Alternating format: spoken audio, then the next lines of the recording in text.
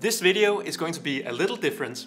It's not just a single video, but a set of videos to try to show you what scenario-based learning is, through an example of scenario-based learning.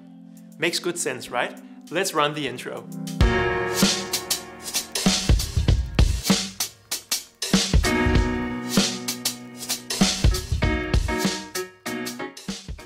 So before we jump straight into the scenario I've built, we need to get a few facts in place first. What is scenario-based learning, and what are some of the theoretical principles behind it? Scenario-based learning, or SBL, is a learning method where the learner is presented with a situation or a scenario and is then asked how to go forward from this scenario. This is the context. What do? A, B, or C, right?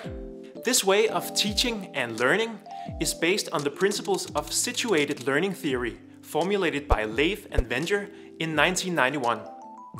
They argue that learning best takes place in the context in which it is going to be used.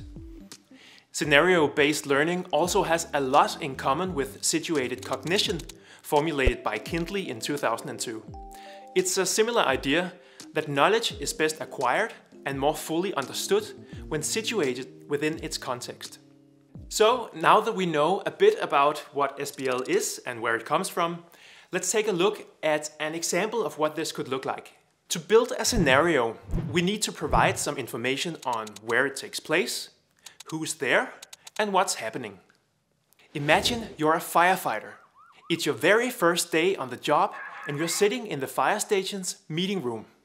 One of your new colleagues comes in and hands you an onboarding checklist and tells you that this is what everyone reads before they start fighting actual fires. He asks you to finish it today because one of the others called in sick for the week, so they need you to join the team tomorrow. He then leaves the room and you're alone with the checklist. What do?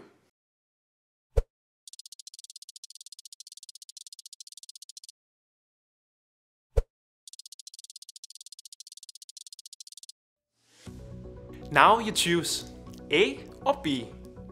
Click on one of the videos to see the consequence of your choice. Come on, go to the next video. This one is going to end real soon and then nothing of all this is going to make sense. Last chance, A or B.